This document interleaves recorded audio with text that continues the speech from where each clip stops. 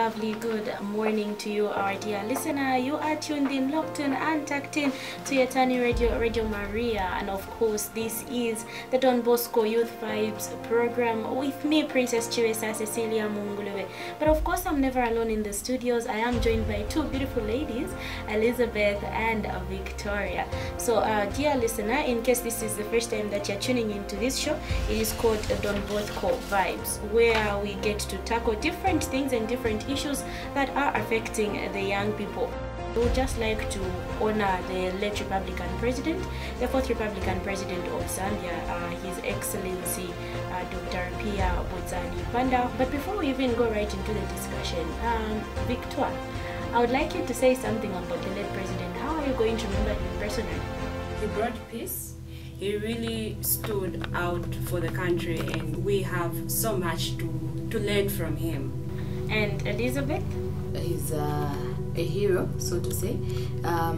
He's one person that I would say I've learned my self-acceptance from, because you know, there was a time that he just said, okay, I need to accept this because this is a situation that is happening. So he was a great man. He was a man of peace, like Victor said, and he was that man that had love for his country. Wow, very interesting there and quite impressive.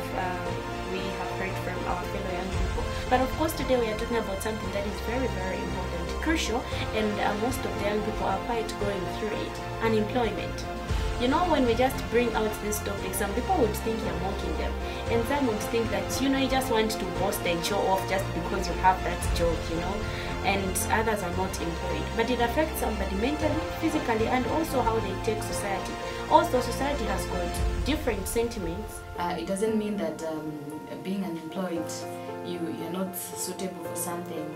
You have qualifications, but it's just time that you don't happen to get a job. And for most people, they just feel like, you know, they bring themselves down to say, why am I unemployed? Because probably maybe my qualifications are not all that good, or maybe you know, maybe my height is not of the position that I would be given in a certain company and whatnot. And you know, unemployment is something that has brought our economy down. Yeah, I think that's it's a part of the healthy of the economy of Zambia, because you see a lot of youths are unemployed, and then our economy is not also okay because a lot of people are unemployed. I would like to hear from you, Victoria, when it comes to unemployment. And you know, I'm sure you have some friends who are not working, right? And there are different ways and means that, you know, you would treat them or talk to them, or even maybe advise them, just to make them, you know, feel comfortable about the things that they are going through. But what do you think are the reasons for unemployment? The reasons for unemployment, one could be maybe your education level. Let's say maybe I want to be employed as a doctor. I've never done medicine before, so how are they going to employ me? So level of education also can cause unemployment. The other thing is we young people, we want white-collar jobs. We can't do, there is no way that maybe I just completed school or just completed university or college. That is another way that somebody would have unemployment. So if we can be able to say, okay, if I can start from what I have, from within, not from without, from what I have, maybe I look at my talent, what am I able to do? From there, I can be able to create employment for myself and be able to create employment for other people. So it has to start from within. Let's start from tertiary level. Let's start from those that are educated. So there are people in our country who are educated and who have the right qualifications, but unfortunately they don't have that job. And they have taught themselves to say, you know what, I suffered about 5 years at uni, so you don't expect me to stand in that sun and, you know, just sell fritters and whatnot. You know, those are some of the reasons that would make other people to shun away, as you had mentioned earlier, to say, you know, you are at uni and then, you know, you're not finding that job, and then someone chooses to say, hey, let's go, you see what chago, bruh. Be like, excuse me? I'm a degree holder, yeah. Exactly, you'd be like, I'm a degree holder, I have this paper, I can get a job anywhere. But it starts to affect somebody mentally. And I would like to hear it from you, Elizabeth. How do you think unemployment affects a person mentally? Unemployment is something that is affecting we, especially youths, mentally, because we tend to be depressed. Yes, the first thing that comes is a depression through unemployment, because you find that I have everything, I've got all the qualifications, and nowadays it is who you know and how much money you have for you to get a job. So I don't have anyone that I know, and I'm coming from a background where my school has been probably a problem for me. Just to complete my education, it was a problem, and then I have to know somebody, or I have to have some money for me to get employed, and then I go out there with my application letters, I'm dropping letters and whatnot, instead of them telling me, can we have an interview now? Just drop your letter, we'll call you, and then they've never called. And how am I going to react as a youth, as a person who's got a brighter future ahead? Most of the times I'll be upset, I'll be moody, because I don't work.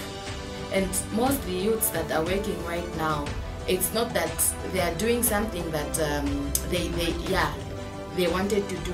Because for instance, like in my case, I did agribusiness, but I'm not in my field. So to those people that are unemployed, they're depressed, to which their mental health is disturbed. From that depression now, they feel like, okay, I'm not worth it on this earth, They even start having those suicidal thoughts. So that's something that is affecting our mental health, especially as youths. And then we tend to even start doing some things that are not even necessary. You involve yourself in drinking alcohol, you start smoking, substance abuse, to which now, even if you had something, you will let yourself down, you'll be a 10 down, and then in the end you hear that Elizabeth and Aspire Kindness and Benji Do and whatnot. I want you to give a word of advice or encouragement to a young person out there who is not employed. Being good, being kind, If you are good, people will also be good to you. Again, don't look down on people. You don't know which people are going to help you. They might actually help you to climb that ladder. So be good, be humble. And also the other thing is, as we keep searching as well, we need to also from people, we ask people should be people that will be able to direct us to say, so you can be able to do this and that. So write down, don't get tired, continue searching, and be good. I think kindness really helps people. This one goes to our government. For unemployment to reduce, they have to look on the frictional and cyclical employment type. I'm now speaking in economics now. They have to be remedied for them to create more opportunities of the employers to hire more employees and have a space of growth in their various companies. And to my fellow youths out there, don't stop searching. Like Victor said, have connections. Not necessarily that you have to know whatnot. Even the people that you're with in the community will be there to help you. Humble yourself. Learn to be humble. Respect elders. And give a listening ear to some people. There are people who are just hype.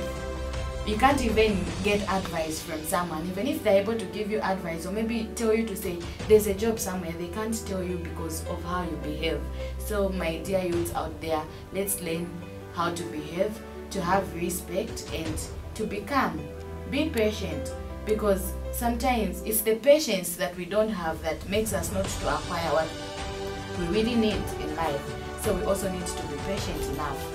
Yes. I hope you have enjoyed yourself, my dear listener, and our viewers on YouTube. This has been Don Bosco Vibes, And of course, until next week, same time, same place, my name is Chibesa Cecilia Mongulube, and until next time, stay blessed.